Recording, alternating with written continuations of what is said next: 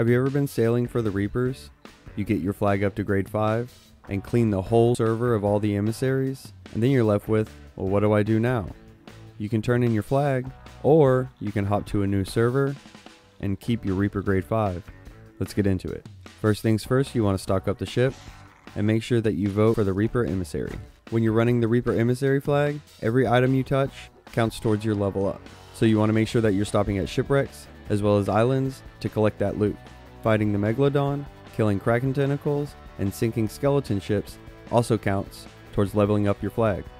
Once you get the Reaper flag up to level 5, you'll be able to see all the other emissary ships on the server, which could give you a big advantage during the fight, but don't forget, you're running Reapers and they can also see you. Once you've cleaned up all the other emissaries, don't drop your flag. What you want to do is start a Pirate's Life Tall Tale.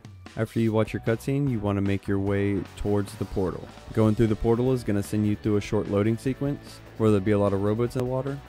And after that loading sequence, it'll spit you out into the Tall Tale. Now this is the important part.